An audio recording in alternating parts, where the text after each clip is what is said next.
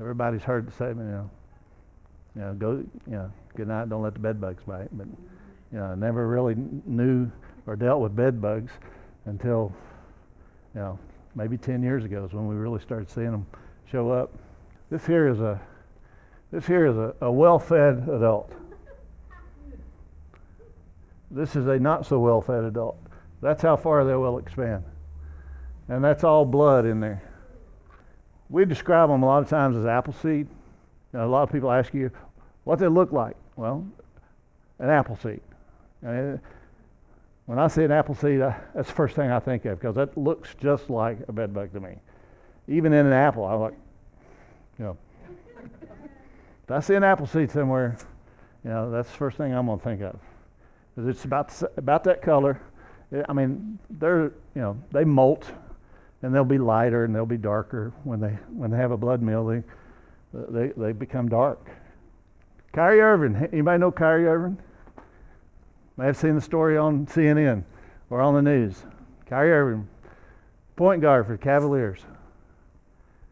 He gets up one night and he sees about 5 bed bugs on his bed. He's staying at a Hilton hotel, and he plays the next day. He goes out, warms up, starts playing. About 2 minutes in, he gets hot, so he starts itching. So he freaks out and he can't play. It's an NBA player, right? It makes national news. 2 days later, Hilton issues a public apology to him, obviously to save face. But you see that these are a problem. They're talking about cabins. People anywhere people turn over a lot. There's a lot of people come in and out. They can have this. They're tremendous hitchhikers. They'll cling on to about anything. It's not the mattress typically we find bed bugs in. It's typically the mattress we find bed bugs on, but typically where you find bed bugs is in the box springs. So as I'm doing all this research and looking for what to talk about, this comes up, a new Lyme's disease. I'm like, okay, I'm going to quit. This is getting a little crazy. A brand new Lyme's disease. Most of your Lyme's disease is spotted by just the redness, and it's not associated with nausea and vomiting at all. Part of the problem with diagnosis was the fact that it was just a red spot. It looks kind of like a target. Brand new, just out last month.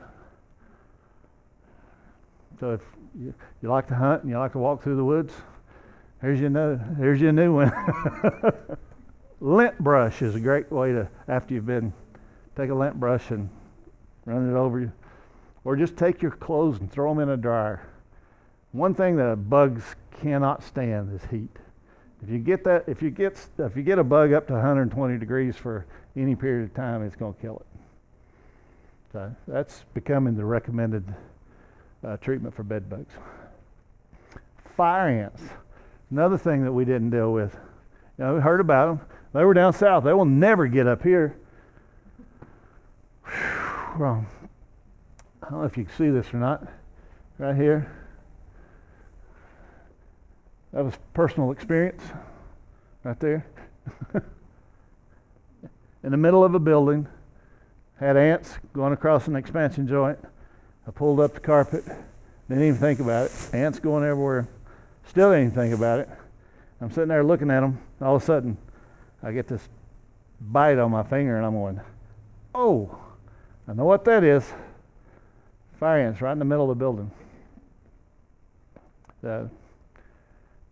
They can become they become quite a nuisance, because they like protein, and they become a nuisance in nursing homes and elderly care, because they can't really tell people what's happening. So you can imagine. Oh, can you see that pretty well? It's like a pimple. That's what it looks like.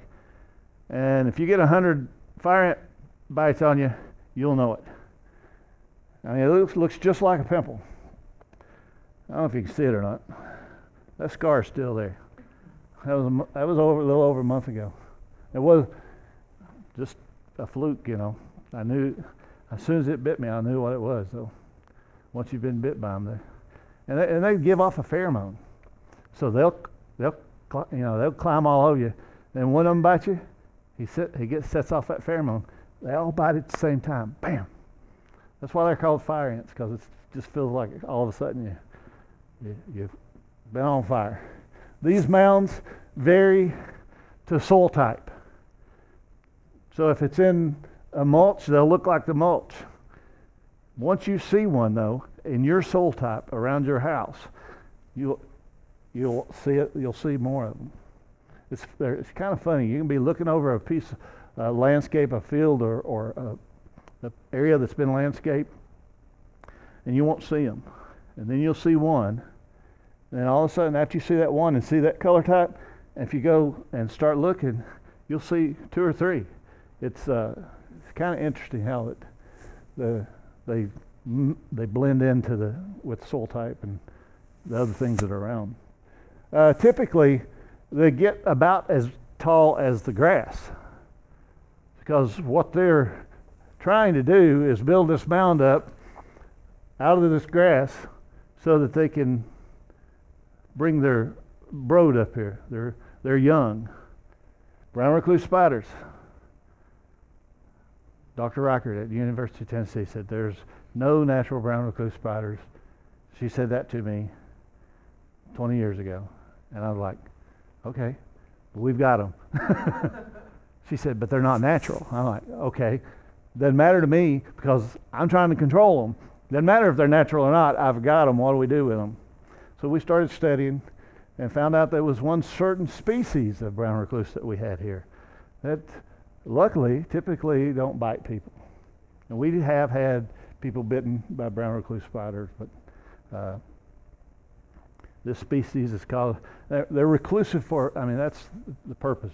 They will stay away from most people.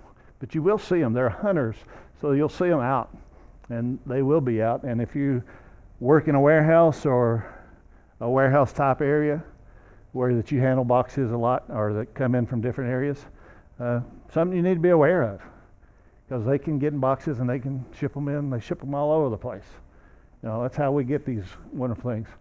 Distinctive about brown recluse spiders is obviously, you know, the fiddle, but the other thing is sets of eyes.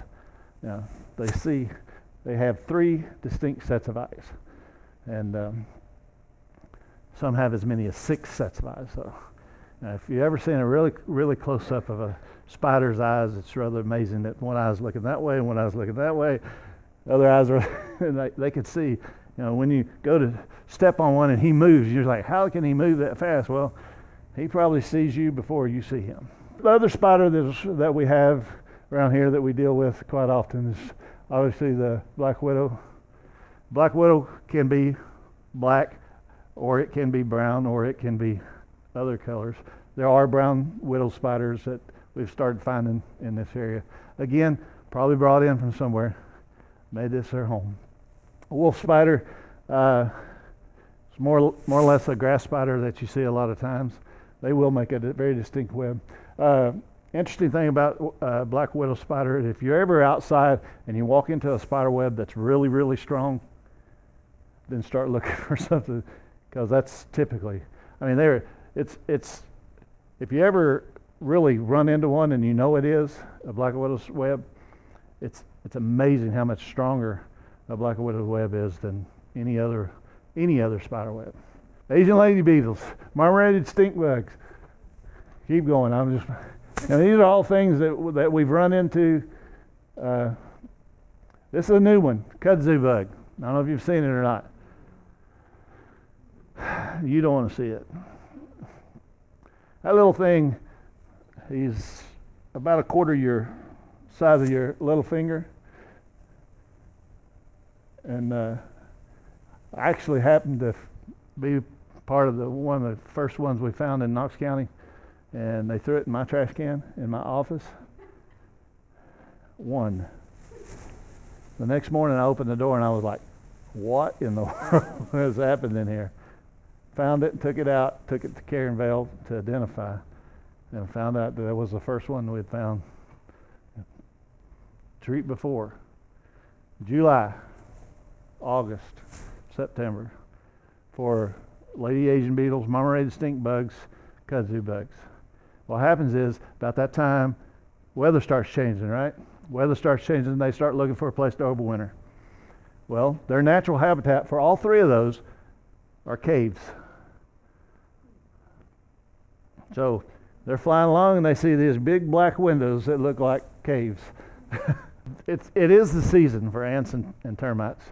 And the reason I put this slide in here was basically because if I get calls every year, I've got termites, or somebody brings a bag by and it's laying on my desk when I get back and I'm going, it has no note, or it says, well, it's just laying there. And I'm like, I look at it and it's usually, it's one or the other. And somebody will come back by and say, did you get that bag that was laying on your desk? Good news for you is it was ants. Or the bad news for you, it's termites. So basically the easiest way to tell is the segmented body. Termites do not have a segmented body. They can lose their wings, and they will lose their wings very easily. So that's another way. If you got something that's got a lot of wings on it, and they've all got their wings on, and you don't see a bunch of wings laying around, then it's typically ants. Now, on the other hand, if you go into a closet and you open the door and wings start flying everywhere, you can pretty much guarantee that's termites. The other thing that's characteristic about termites, if you're a carpenter or you're working in wood or you're outside, termites always bring mud into the wood. Always. Ants typically will gallery the wood. They will vacate the wood. It'll be just wood. It might be galleries. It looks just like termites, but they won't have mud in it. Ants aren't dependent on the moisture. Termites are dependent on the moisture. So they pack it with mud to keep the moisture. There actually grows algae in the tunnels that feed them, that help feed them, keeps the moisture level high.